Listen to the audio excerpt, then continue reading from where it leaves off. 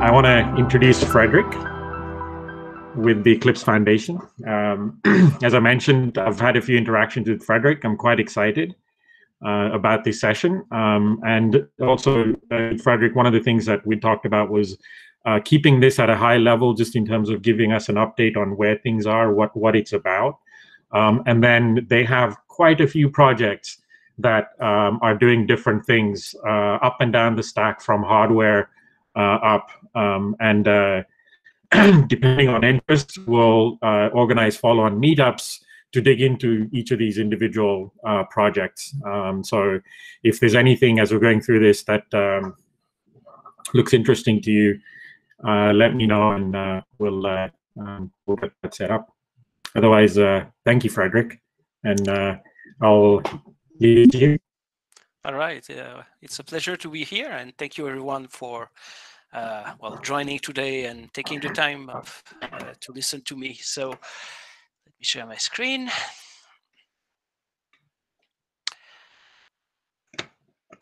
All right.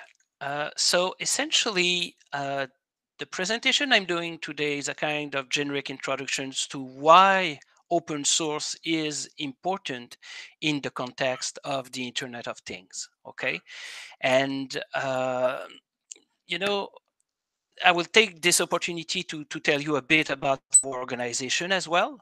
So I will keep those details for a bit later. But in my case, I manage IoT and edge computing programs at the foundation. So my responsibility is essentially two things. Keep an eye on 50 plus open source projects just in the domain of IoT and edge. Okay. So we have many more than that, but I take care specifically of those 50 or so. And then on the other side, another part of my job is interact with our community. So find new members, present about the technology, and generally speaking, have conversations with other open source organizations or things like that. And all of that is in the spirit of promoting our technology and promoting open source in general. So with that said, let's get started. So one important thing about open source, if we take a step back from the world of technology, really, and you look at human history, I was a history teacher in the past, so I have a tendency to always look back to the ancient, to antiquity or stuff like that. But when you look at human history, there's the realization at any time in human history, if something was open, then ecosystems appeared around it. And a good example of this is beer. Ancient Egyptians, we think, discovered beer by accident probably 2,000 or 3,000 years ago. And it was probably because their whole diet was structured around wheat. And so they were storing wheat in those big silos that they were building on the ground. And at some point, some water got in, and accidentally this gave birth to beer, and they perfected the process. But the thing is, there were no corporations or anything like that in the time, and beer was soon a kind of open secret, in the sense that the industrial secret, so to speak, to make beer is something that took the world by storm.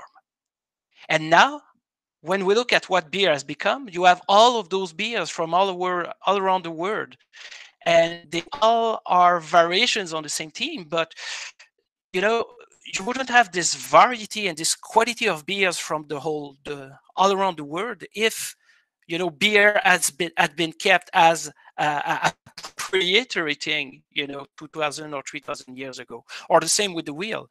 And and we can apply this example to wine, to vinegar, to whatever you like. I mean, the fact is, when something was open from the very start, you have this diversity and competition and innovation all over the place.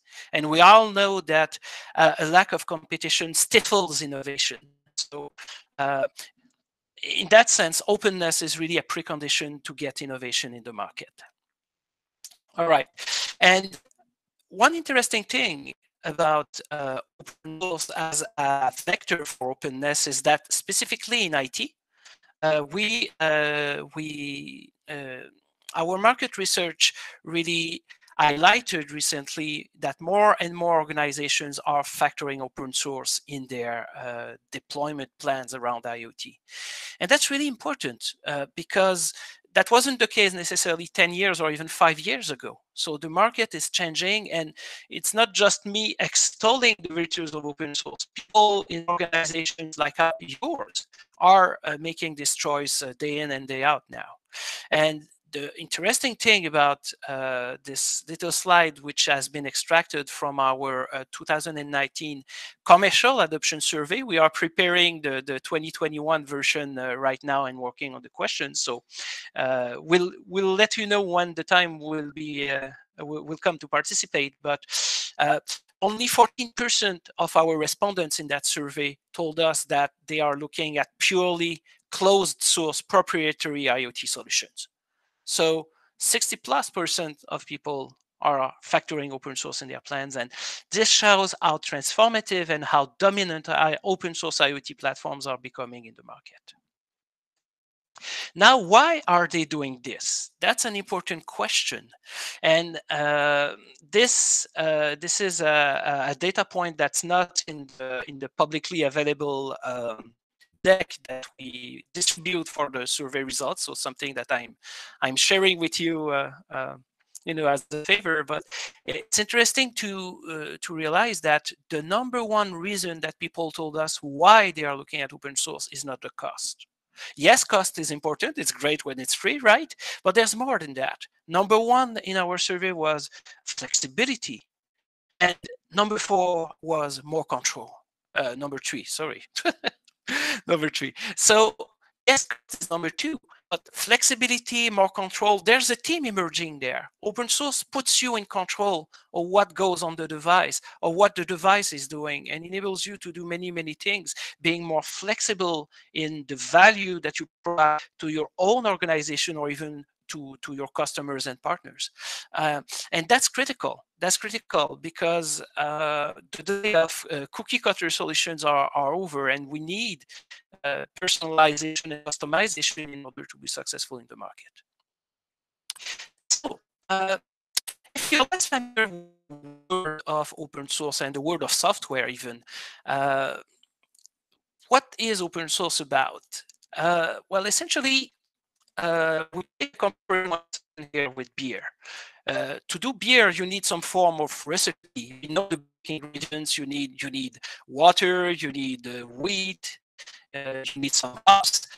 And is there this industrial process, we call that brewery or the brew process, that will give us beer at the other end.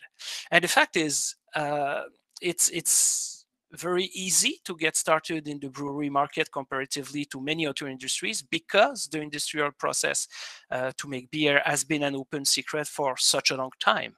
So you can buy starter kits to start your own microbrewery fairly easily in the open market, and this lowers the barrier to entry to new pitchers, which means more good beer to drink. So if you're trying to make a parallel between the world of beer and the world of software here, so the source code is literally our recipe, and we use tools like a compiler in order to build literally software that will run on a specific computer, whether it's a phone, a game console, really anything. And the same comparison can apply to open source hardware as well. And that's a concept as we will discover a bit later in the presentation. So there are, let's call them programming languages, like System Verilog that you see on the slide, that describe capabilities and internal structure of computer chip. Okay, and hardware makers are using that to design their chips, even large ones like AMD and Intel. And essentially, once they have that, they can go to a foundry, so a place where they make chips, in order to produce systems on the chips or CPUs or other electronic components. Okay, and so this shows that the concept of open source doesn't just apply to software, but to hardware as well, and to many other domains. In fact, I mean, cooking is a good example. recipes circulate all over the place, and there are specific processes that you use to do that kind of recipe or auteurs, etc., etc. So, you know, open source is mostly about software. Now it's also about hardware, but it can be about many, many other things in our daily lives. So what is open source in a more formal fashion? So there are three important points to remember here.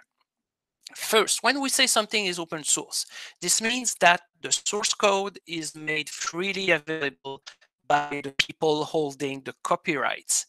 And that's maybe an annoying thing about open source in the sense that you need we need to talk a bit about the legal aspects of things in order to really understand.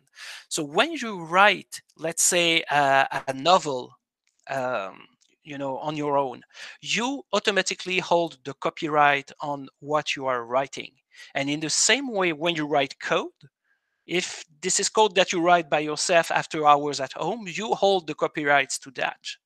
And if you do this at your job, if you are a software developer, then it means that the copyright is held by your employer. So essentially, whoever holds the copyright is the one deciding what can be done with the source code.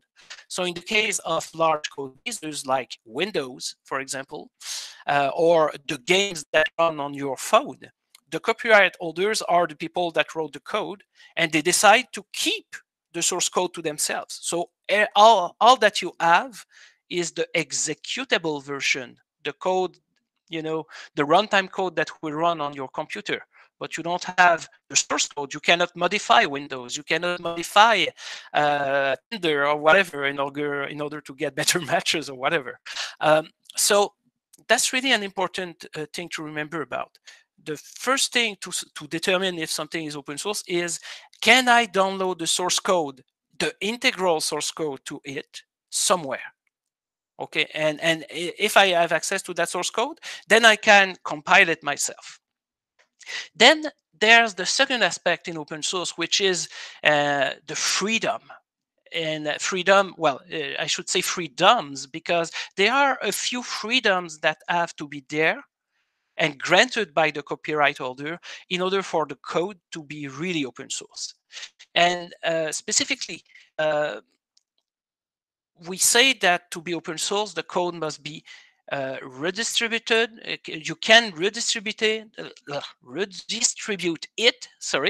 modify it as you wish, and this includes commercial purposes. Okay, this is important because some licenses that say they are open source will put heavy restrictions on commercial use, and then this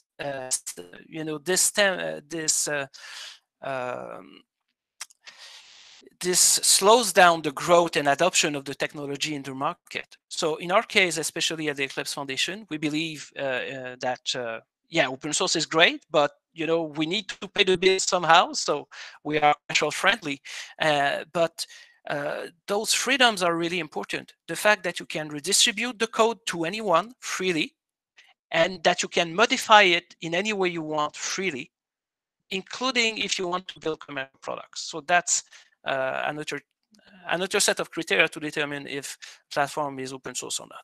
And finally, there's a third aspect about the governance, in the sense that, okay, the code is there, but who is taking decisions about what will get in the newest version?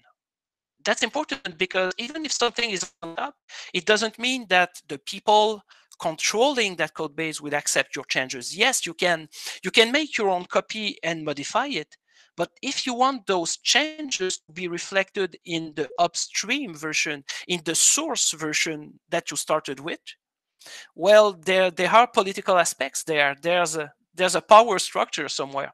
And this leads us to the important remark that not all open source is the same.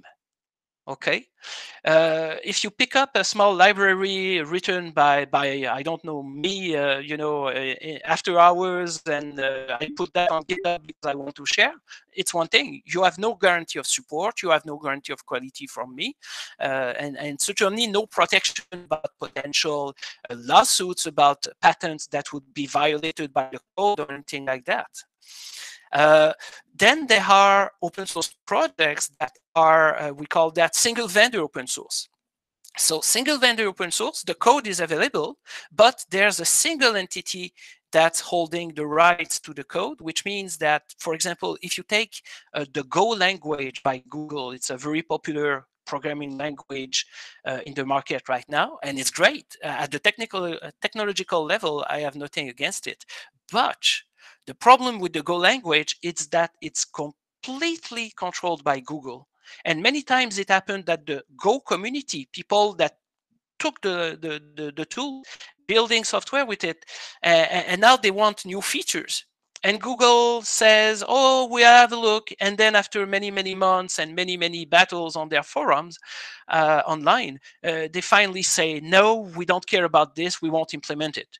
And then, well, there's no recourse. Well, obviously, it's open source. So someone can download the Go source and then modify it in whatever way, but their own little version will not take off because there's not a community around it. Okay? So most of the most open source projects that are successful are not necessarily single vendor because when the ones that are successful are really the ones that are owned by behemoths like Google or Microsoft or Apple, companies that already have a clout in the market. But if you're trying to do this on your own, building an open source community is hard. And this is why there's a third alternative, which is you ask a neutral third party to take ownership of the code, and you start a project under a foundation like the Eclipse Foundation, the Apache Foundation, the Linux Foundation, etc. Okay. Now, you may ask, okay, all of this is great, but what I care is about IoT. So how does open source help with building an IoT solution? Well, to answer this question, we must ask ourselves, what are the characteristics of an IoT solution? What makes IoT different from a typical software project, your website, or even something like a website like LinkedIn or whatever? So the first thing about IoT is that the lifespan of the solution is very long. We count in years, if not in decades, in some instances. As some of you are in manufacturing, I'm quite sure you don't rip off everything that's on the factory floor every 2 years or every 5 years, right? We're talking about 10 years, 20 years, 30 years, depending on the industry. And when working around IoT, that's a fact that's completely unavoidable. Then there's the fact that literally no one can deliver you an end-to-end solution in IoT. You will pick software from place, you will pick sensors from another place. Even the giants like Schneider Electric and Aviva and whatnot, they can't deliver a complete end-to-end solution on their own. You will have to deal with multiple vendors. And this is, again, an important thing to consider. Then there are the constraints. I mean, whatever hardware or software solution that you deploy will have to deal with compute limitations. You will have to keep an eye on power consumption. You will want to harden the devices against vibration, temperature, electrical arcs, and many other factors. So we can say that IoT solution is literally defined by the constraints it has to face. And finally, there's the connectivity aspect in the sense that, well, we're talking about IoT, Internet of Things. So the Internet in IoT stands, in fact, for network. So whatever you do, there's a network, but this network, you can bet your life on it, won't be stable or reliable. And you have to design around this, okay? And so how does open source help to face those various challenges or fulfill the requirements that stem from the characteristics of IoT solution?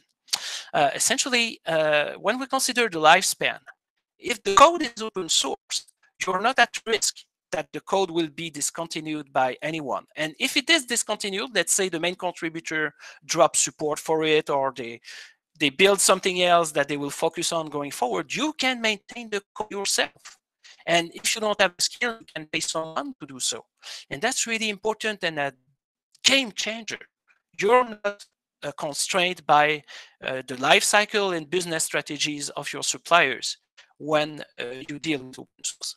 Then there's the heterogeneity aspect. It's much easier to integrate the platforms or adapt the code to a specific use if you have access to the source code. You're not stuck with a feature set that's set in stone, because essentially, if the features are not there, you can build them yourself. Environmental constraints of all sorts. You can, when you have access to the source code, tweak it very finely to fit your use case and cut the features maybe that you don't need in various environments. And then when you consider connectivity, there are many connectivity options, but in pre-made stacks, they will nudge you towards the little vendors that they have relationships with. Well, the fact is, when you work starting with an open source base, whether it is for the hardware, software, or both, what will happen is that you have much more choice. You have the freedom to choose whatever really fits your use case. And then there's the fundamental realization. You know, the number one reason why open source is so important. The fact that ultimately any innovation becomes a commodity. And commodities, tell me, do you remember what brand of flour you have in your cupboard? Do you remember the brand of toothpaste? Maybe you have some preferences in those domains, but ultimately, you know, we buy those things without paying too much attention, and we'll switch from one brand to another when there's a special and things like that. Okay, but we care about the brand of car or the brand of phone that we've got because those things are higher value items. Okay, but in due time, okay, anything that's an innovation will become a commodity, and eventually will be found in you know, very cheaply, and you won't pay attention to the brand, guaranteed. And that thing means that's exactly the reason why in IT we have frameworks, in the sense that there are established frameworks that people reuse, because essentially they have commoditized the whole segment of the market. You won't gain a competitive advantage today in IoT by writing a memory allocation routine at a very low level yourself. What will distinguish you are, you know, the higher end customer focused features that you will implement. Okay, and that means you need, if something is a commodity at the bottom, like an operating system, like a communications library, and etc., this means there's an advantage in building it together, you know, as a market, so to speak, as a community, instead of trying to do it on your own and waste your money of that. So ultimately, the number one argument for open source is that in due time, anything becomes a commodity, and you have to stay above the commodity line in order to preserve your margins. And a good place to do that, to do open source, is the Eclipse Foundation. And well, okay, I'm not completely objective there. They pay me after all, but really, we feel that we have a unique approach, which is community-driven, which is focusing on the code first, and which is commercial friendly. Okay, when we say we are community driven, it's literally that. My role as the program manager is not to direct the technological direction of our projects. My role is to serve them, to provide them the services and support that they need in order to succeed. But every of our projects at the foundation is its own little self-contained meritocracy. Okay, so they take the decisions, they write the code, they decide what features to implement, and yes, I can have a conversation with them and trying to nudge them in a direction, but ultimately our contributors and our committers, they are the people making the decisions. We say we are code first because we care about code that works and code that's really used in the market. We don't do POCs, we don't do abandonware. So from time to time, we'll kill projects if they have become, you know, inactive. And that's really important. You know, we care about the code, and yes, we like architectures and blueprints and stuff like that. But typically, we start with the code and we will develop architectures and blueprints from working code that's used by real people to build real working software all around the world. And finally, we are commercial friendly. So yes, we are open source and we believe in it, but this is not just about, hey, kumbaya, you know, we live in the open. This is not a free for all or anarchy. We are trying to foster a community where organizations will be able to financially succeed and then thrive because they use open source. Okay, and that's really an important dimension. And this is reflected by the fact that we are member funded. So essentially, the way the foundation operates is that our members pay membership fees, and this is what finances the staff and the services that we deliver.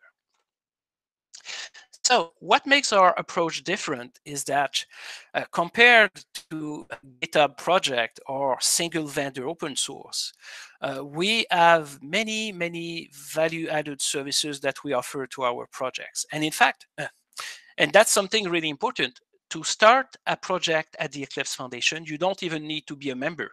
You approach us with a project proposal, and if we approve it, you get in, and yeah, you don't need to pay us a cent or to be a member. We will support you the same way we support every of our projects. But what we offer in the way of service is very fundamental thing that make a difference. Like, we have a very robust development process that has been honed since 2004 in order to deliver the Eclipse IDE and then all of the other projects that we have at the foundation. And we have close to 400 of them, so we've got quite a lot of expertise. We offer vendor neutral governance, which means that essentially, when you have an Eclipse project, we are a neutral third party that ensure that every contributor to a project plays by the rule. Okay, so a situation like the Go language will not happen with us, because essentially, if one party to a project is not responsive to the needs of others, we will step in and we will reestablish order to ensure that the needs and requirements of everyone are taken into consideration. And then we have a whole part of our team that's focused on IP licensing, and that's really important. So when you contribute code to Eclipse, we check licenses for your dependencies. We check that there are no problems around patents and stuff like that. We check the trademarks for the project names and things like that, which means that when someone downloads an Eclipse component from our website to integrate it in their solution, they have the assurance that everything is okay in terms of intellectual property and license. And that's important. You won't necessarily find that elsewhere in the IT market in other organizations like us. So by the numbers, what are we doing at the Eclipse Foundation? We are getting close at this point to 400 projects. This slide is obviously never up to date. The numbers are always growing. We have 320 plus members, and overall, when you consider all of the projects we have, that's roughly 240 million lines of code. All of this supported by a staff of roughly 30. Most of us are in Ottawa, Canada. We have some staff members in the US, in Utah, and Oregon, so close enough to you guys. And we have 12 working groups that are gatherings of organizations that support specifically our projects in the open source. So this is the slide where we put every member logo. So I will skip you the details, but one thing that's important here, you will see all sorts of organizations. You know, there are universities in there. There are US-based entities funded by the US government, like the Pacific Northwest National Laboratory in Richmond, Washington. So, well, that's close enough to Seattle. In fact, a 2-hour drive. So this is not just large IT players. This is organizations of all sizes, startups, mid-sized companies, all of that. And really, they all work together on various projects. Now, what do we do at the Eclipse Foundation? We have 4 strategic focus areas. We do other things, okay? But what you see on the slides are the 4 pillars of our activity and our growth right now. So the most ancient one are the development tools. We are known as the home to the Eclipse IDE. Okay, development environment that's been around since the early 2000s with still 6 million active users on a daily basis. That's quite impressive. And we still care about that. But now we have expanded in browser-based tools. Okay, we call that cloud-based development. And we are working really hard on bringing those tools to the market. And then on the other side, we've got what we call cloud-native Java. So we took over some technologies that were open source at Oracle and essentially gave it a new name. So you may have heard in the past of Java Enterprise Edition. And the new name for this at Eclipse is Jakarta EE because Oracle gave us the code, but not the trademarks for the name. So we had to change the name. Thank you. And then there's the automotive sector. So we've got 5 working groups in that department. And even a company like Daimler, for example, is a strategic member of the Eclipse Foundation because of what we do in automotive. So working with OEMs, tier ones, and their suppliers all over the place. Finally, there's IoT and Edge, my domain, where we work for Internet of Things solutions and edge computing. Throughout those 4 sectors and everything else that we deliver, we offer a number of services: governance, the development process, ecosystem development and marketing. That's what I'm doing here, speaking to you and letting you know about the great stuff that our members do, IP management, licensing, and also infrastructure. So when you have a project at Eclipse, there are build servers that you can use, there are environments, virtual servers. Anyway, we give our projects the infrastructure they need in order to succeed. Which means that, interestingly, the business model for our members looks a bit like this, where essentially there's a collaboration layer where together our members jointly define a roadmap and build the core open source capabilities. So this is the commodity part, so to speak, the part that's shared among the members. And then there's this value line above which you do profit. And essentially, on the top of that, there's the competition layer. So many of our members compete with each other, but they work together on things that are commodities. And then they focus their resources on the top of that on features that will provide them differentiation in the market. And there's a great dynamic at work there because essentially in collaborating, this gives our members product-ready technology. So all of our projects are commercial grade and production ready. Okay, and that's another important feature. We wouldn't accept code that couldn't be running in production because it's just a POC or things like that. We don't do that.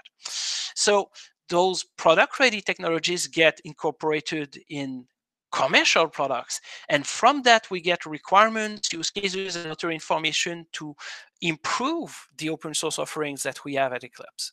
And all of that is, under the governance of our processes, of the open vendor neutral environment that we create at the foundation. And overall, since the start of the foundation in 2004, all of our members together we estimate that we created a shared value of about $13 billion together. And that's quite significant.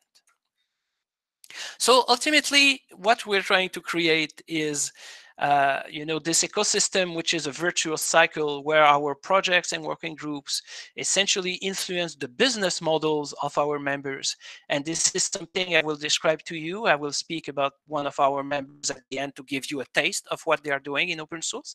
And this, in turn, those innovative business models that are structured around open source create value that then, enable our projects and working groups to move forward.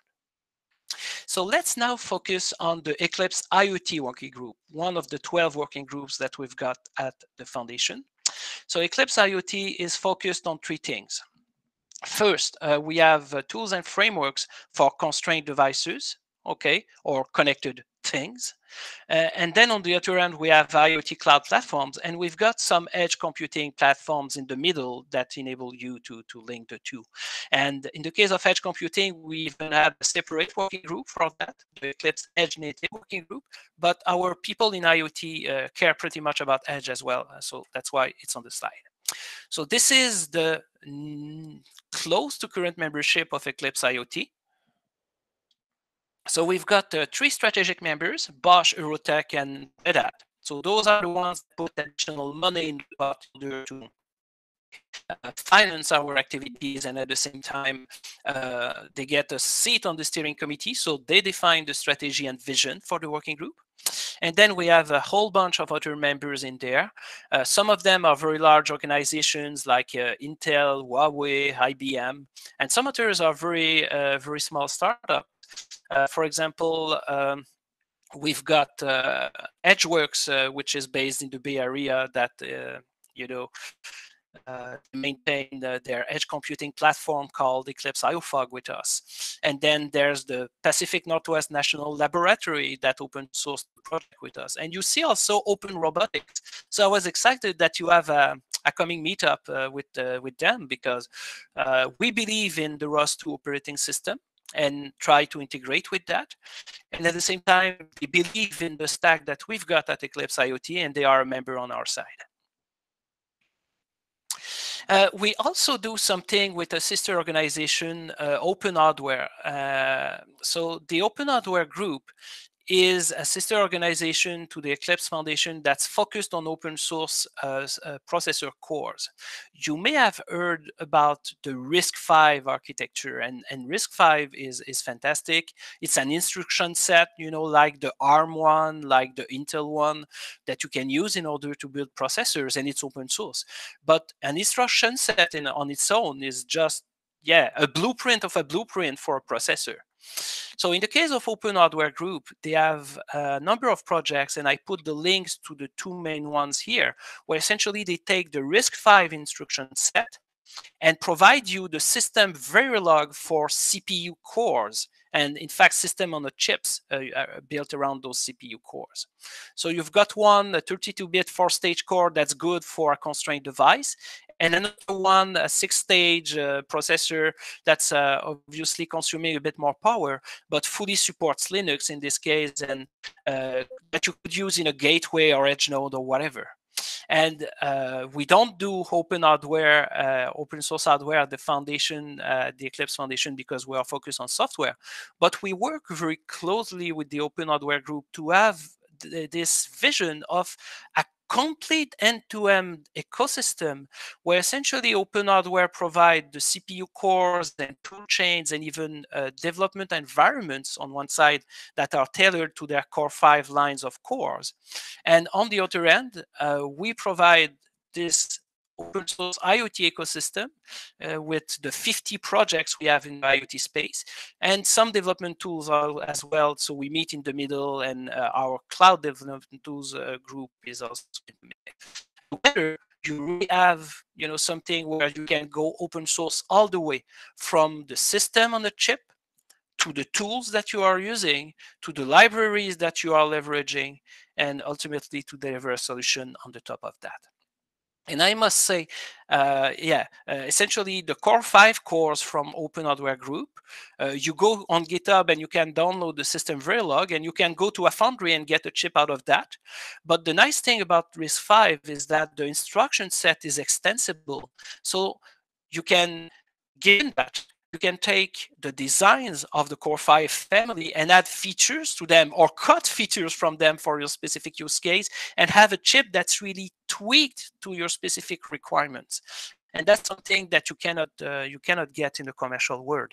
At the same time, we also work very happily with ARM and other players in the CPU market that provide design services. But we feel that an open source approach end-to-end has its benefits as well. And now let's have a look at an example of an organization that really invested a lot in an open source approach with the Eclipse Foundation, Bosch. So Bosch is an industrial giant. You know, they make dishwashers, they make auto parts, they make so many things. And they've been for a long time be a strategic member of the Eclipse Foundation and a strategic member of Eclipse IoT. So at this point in time, Bosch has contributed more than 60 developers to open source projects. They created 6 projects of their own. They participate in more than that. And over time, they wrote nearly 2 million lines of code. And you see the logos for the main projects that Bosch contributed to the Eclipse Foundation.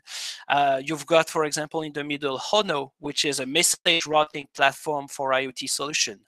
You've got Hybrid, which is a platform to deploy software updates to constrained devices. You've got Ditto, which is a complete framework and runtime for digital twins. And digital twins are really important in manufacturing. At least they are a pattern that really can transform the industry. So certainly it's a fantastic platform. Eclipse Cuxa is a platform for connected vehicles, both a cloud platforms and what you would put in the infotainment system. In order to drive the screen for the radio and that kind of stuff. And then there's Vorto, which is a modeling environment where you can define models that would be imported in Ditto and some of the other tools. So, I mean, it's a tremendous contribution, and this is just what Bosch did. So we've got contributions from Red Hat and our members as well. And as Hans was saying, we have a very exciting project in Eclipse Stream Sheets, where essentially you can visualize in real time IoT data flows in a spreadsheet-like environment and write formulas like you would do in Excel or Google Sheets. So anyway, we don't have time to cover all of the 50+ projects that we've got now, but this gives you a taste of the kind of technology that we've got. So my call to action to you, please become a member. Please join our working groups to contribute to our community.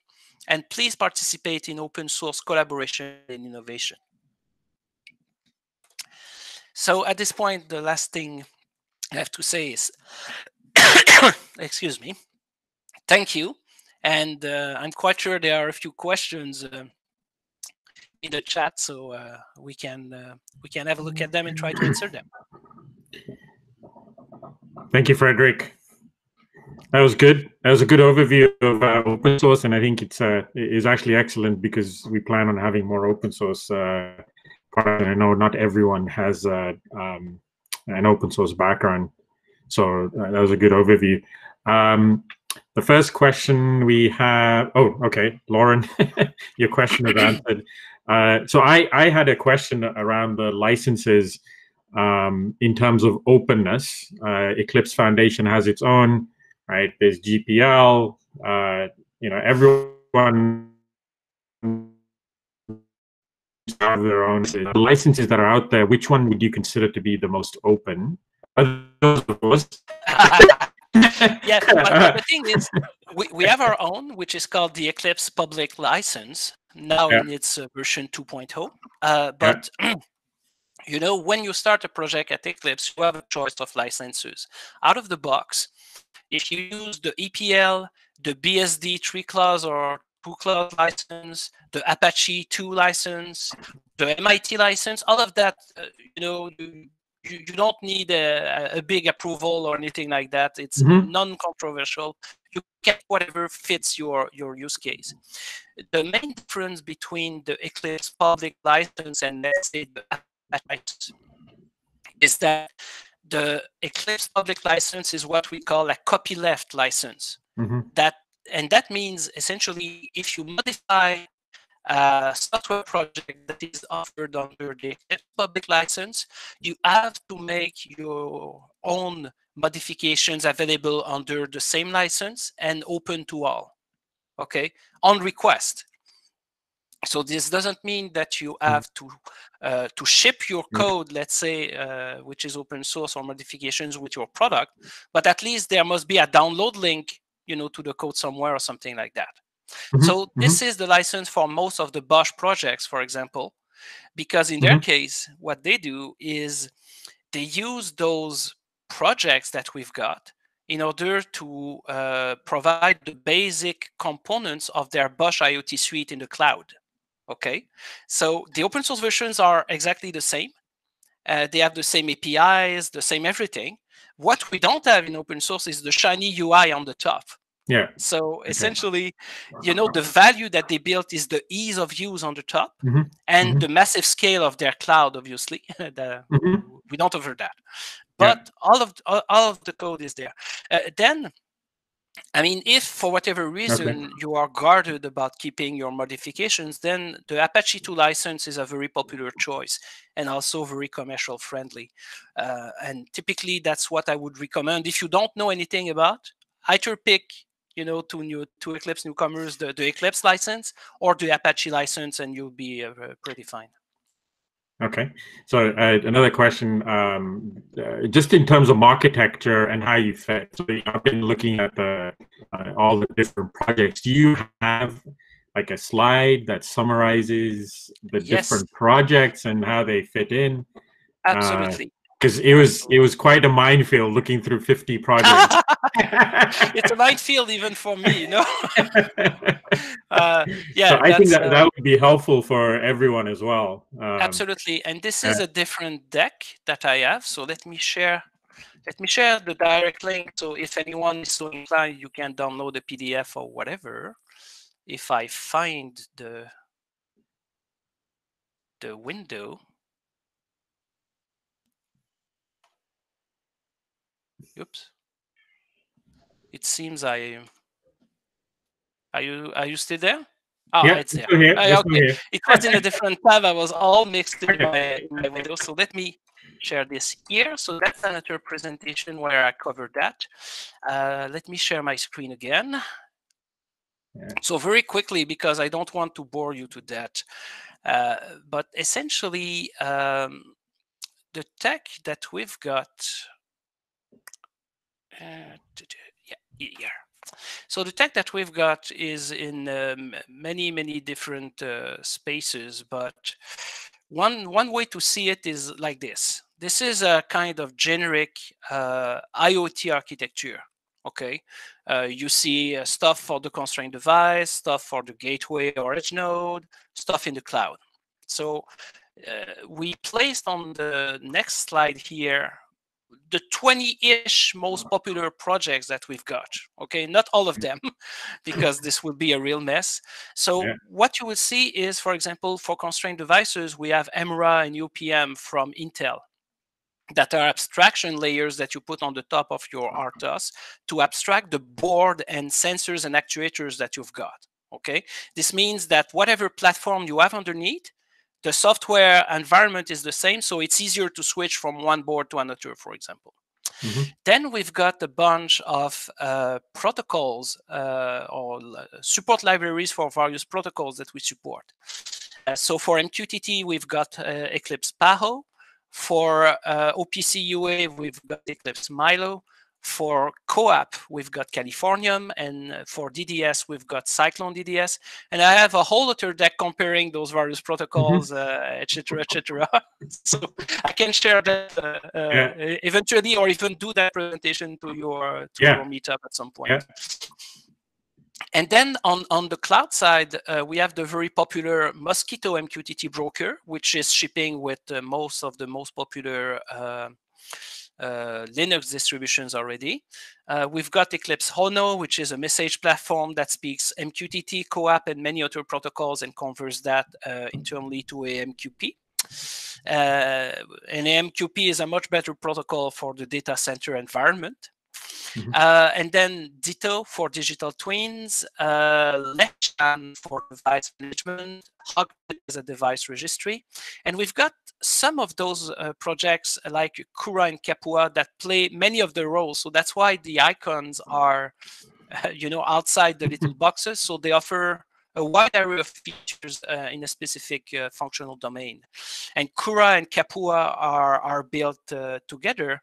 And they are so simple to use, in fact, that I have an intern working for me right now. I use Kura and Kapua to build a smart agriculture solution. So essentially sensors that measure the size of a plant, temperature, humidity, the amount of light that it's receiving. And from that, you monitor the plants in Cura, and you expose the data in Capua, etc., etc. He didn't have to write any code except the code on his little board that's driving the sensors. So it's really a mature and well understood solution. So that's just a taste of what we've got. And then if you care about industrial IoT, we've got Eclipse 4DAC, which is a design and runtime environment for PLCs. So if you are dealing with PLCs, well, some of them have an open source environment based on 4DAC, and 4DAC comes with a tool in the Eclipse IDE where you can program by dragging and dropping stuff in a window, your PLCs and that kind of stuff. So it's a very, very powerful solution and well supported among our members. So as you see, lots of diversity in there, and that's just the top 20. Right. So we've got a page dedicated to the projects that we've got on our website, so I can put the URL in the chat. Yeah, that would be good. So in terms of these projects, do they is there any overlap between projects, and how do you deal with that in terms of interoperability? Well, that's the beauty of the Eclipse Foundation. There are some overlaps, and we don't care, because ultimately what we care about is simply this. We need healthy projects that are self-governing. So they decide what to implement, and I will never prevent a project from doing something, telling them, hey, project X is doing the same thing, you shouldn't. Okay. However, what I will try to foster are conversations, maybe at some level that we can bring adoption from one project to another. Okay, and that's what we try to encourage, but we will never prevent them from competing, because ultimately I don't own those projects. They are owned by their community, and I'm just there to serve them. Right. So coming up to 1 o'clock here. Oh, it is 1.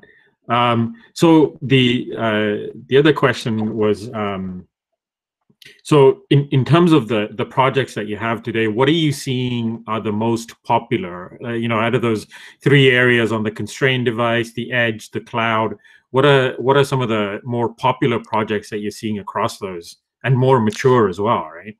Yeah. So Cura and Capua certainly are worth to look. Because they've been around for a long time, they have a very strong community and all of that.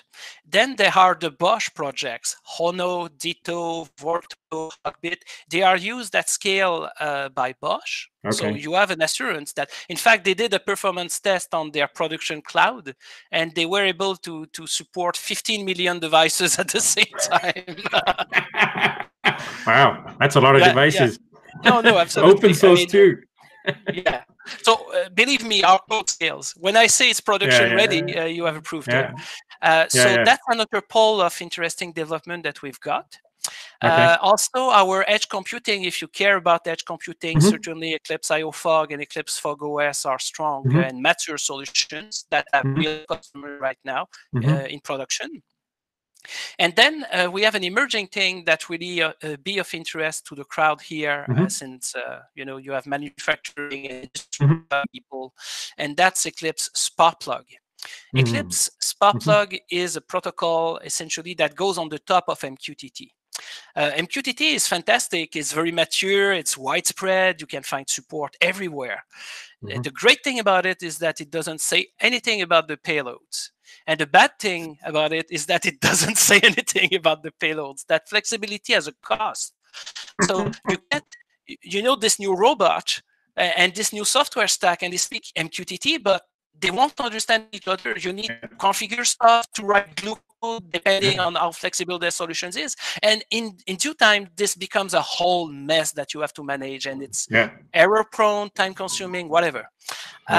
So Sparkplug tries to resolve that in an elegant way. So we are still using MQTT as the transport protocol, and Sparkplug comes on the top of that. What it does is standardizes the payloads, standardizes what they call the topic structure, because MQTT is publish and subscribe. You publish to a topic and you subscribe to a topic, and the topic can be anything. It can be robot telemetry or love letters to my wife, whatever. I wouldn't recommend trying this with your wife. Anyway. Yeah, there's no flexibility, that there's no compatibility out of the box. So Sparkplug defines, namespaces and rules and everything, so that out of the box, a Sparkplug compatible robot and a Sparkplug compatible software stack to interoperate without having to lose time on integration. And we had a webinar about Sparkplug so this is something I could share with the community here if you are curious about it. Yeah, and the Sparkplug. So I spent part of my career selling into operators, essentially back office mediation systems, which was right. Those are the things when you make a call, it generates the call detail and it picks up, and eventually that's what they figure out, how to bill you. And it's the same there, right? There was a standard for a call detail record, but every vendor came in, they wanted to differentiate their switch or whatever product they had, and they added extra layers to it. So this standard thing turned into a Frankenstein, right? Just so it sounds like MQTT has gone down the same path as well. Yeah. So true. And then the other one I have is so my favorite one is Stream Sheets. Yes. So this hopefully we'll get the Stream Sheets guys on as well. Can you talk a little bit about Stream Sheets, the motivation behind that? Because to me, that makes it super simple to start a IoT project, right? For somebody who's not even, at least on the front end, not even technical, but you're essentially working with a spreadsheet.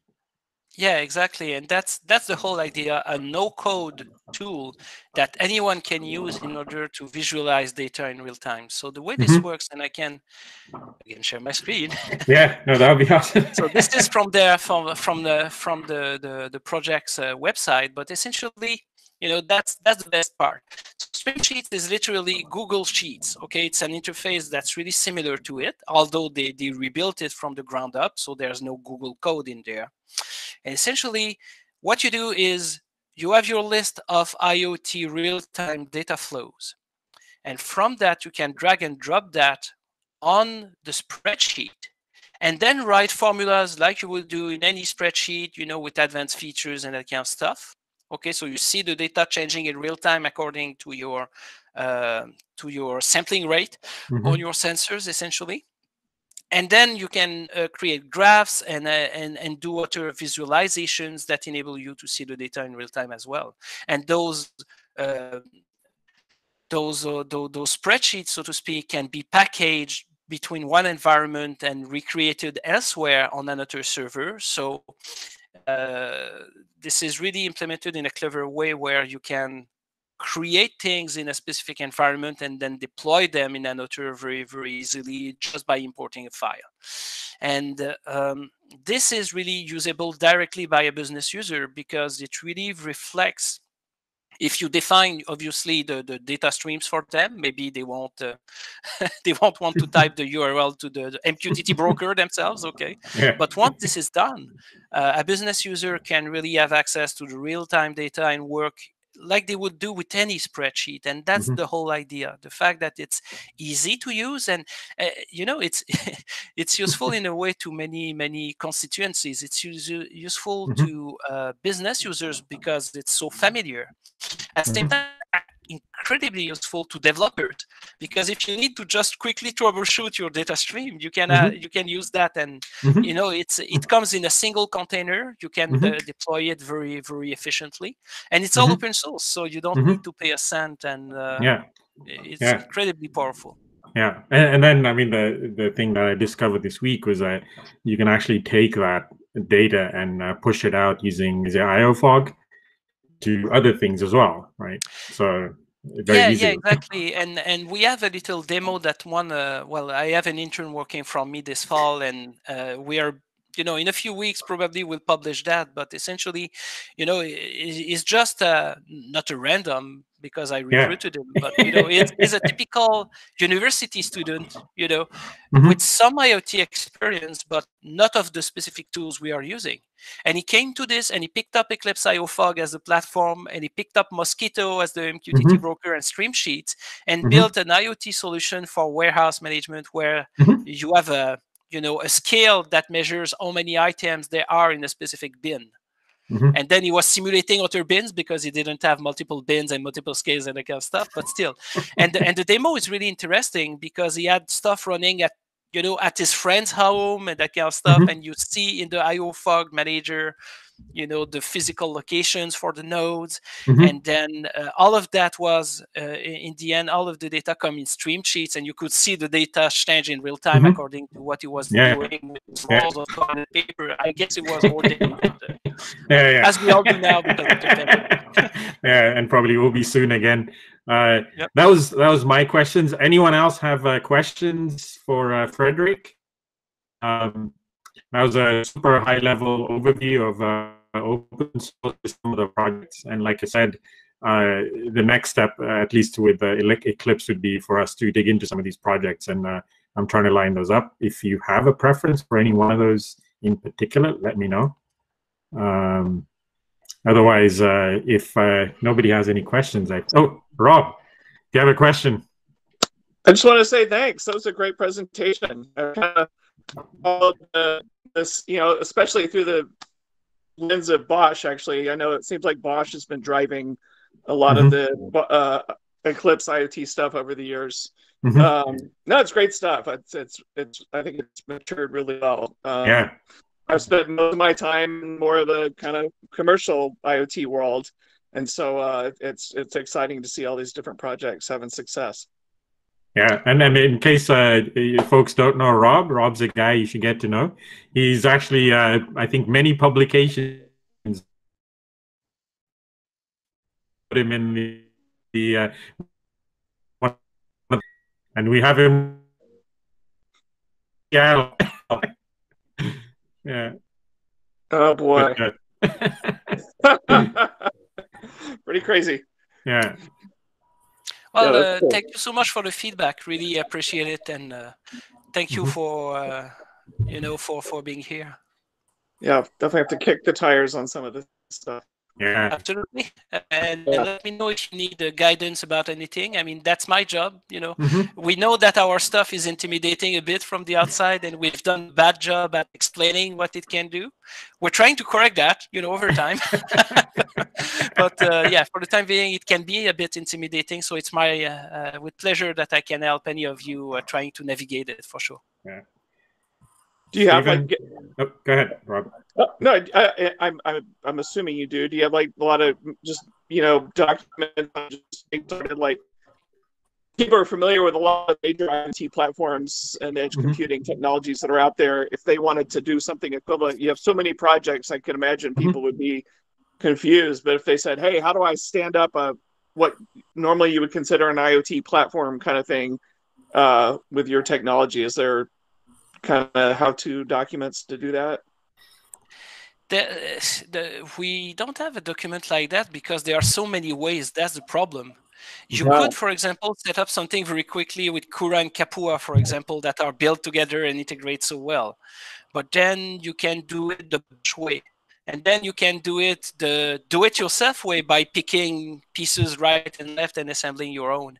But what we have been trying to do, and this is a fairly new project that we have, it's called the Eclipse IoT Packages project, where essentially, if you are a bit familiar with Kubernetes, Kubernetes is a virtualization environment, and essentially it enables you to run containers. And there's a standard in the Kubernetes world that's called Helm. So Helm is a descriptor where you deploy a whole solution at once on Kubernetes, if I simplify a bit, right? So we are in this Eclipse IoT Packages project, we are writing Helm charts that enable you to deploy very easily on Kubernetes, pre-configured environments that enable you to kick the tires more easily on some of their products. And so we have our first package that has been published a while back, a few months ago, that's called Cloud to Edge, that brings together Eclipse Ono, Eclipse Ditto, and Eclipse Ono, Ditto, and Hogbit, if I remember well. And that's pre-configured, ready to test and play with. We'll come up over time with other packages like that that will give you pre-configured environments and potential combinations that you can leverage. So instead of having it documented because we have so many things that it wouldn't make sense necessarily to try to document all of the potential topologies. We came up with that way so that people can at least try it out more easily. So use case based as opposed to project based.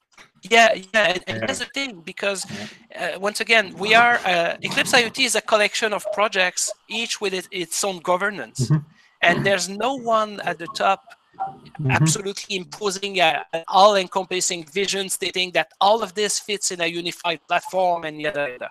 What our steering committee does is, okay, there are trends in the market, we should support this, we should support that, we should innovate in this and that direction and that kind of stuff.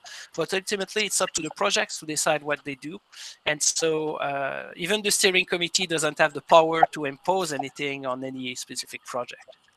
And that's the beauty of it, right? That's a community approach, a kind of democratic approach where we all come together and build something. And sometimes the downside of this is, yes, you don't have one Eclipse IoT platform that integrates everything in a streamlined installer that you will get very easily. So that's the downside. And Eclipse IoT packages is there to fulfill this need for, hey, I want to kick the tires on this and that.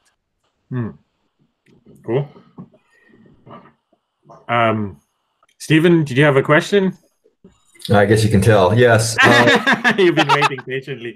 First of all, I apologize. I got on a little late, but this has been very, very interesting. How do you address the different major cloud players like AWS and Azure and so on? Maybe you discussed that earlier, but how do we take the perspective between those two different technologies? I didn't discuss them, but our position there is quite simple. We work with them, although, well, Microsoft is a member of the foundation, but not of Eclipse IoT.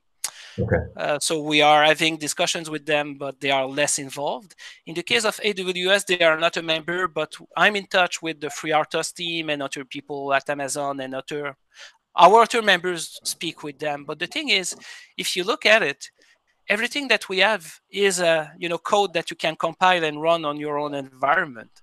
So in that sense, we provide multi-cloud support in the sense that our approach is based on the fact that you run our software wherever it fits, in your organization or even in the cloud. And so we are not tied to any specific player, and we want to keep it like that. At the same time, Sparkplug, for example, there will be Sparkplug support in, I'm saying there will be, maybe it's already there, I'm not sure, I need to check, but AWS Sitewise is a very popular IoT component on the AWS platform, and they have, implemented support for Sparkplug. And we are working with Microsoft on making the same happen with Azure, at least the discussions are on the way. So we work with them, but our approach to cloud is simply this. We give you the freedom to do whatever makes sense for your organization. And I think that's really important, because the trouble with, let's say, hey, I will use FreeRTOS tightly integrated to the AWS IoT cloud and this and that. The pricing is good right now. The availability is good right now. You're happy. The day you're not happy, what will you be doing? Yeah. Thank you. So if you have this open source mindset where we give you the freedom to tweak everything, to control everything, then the next step is to say that my runtime environment is my own choice and I can do whatever I want to. You won't get that choice with Amazon. You won't get that choice with Microsoft, because they want you to consume their stuff. Yep, very true. But we work with them. We love them anyway.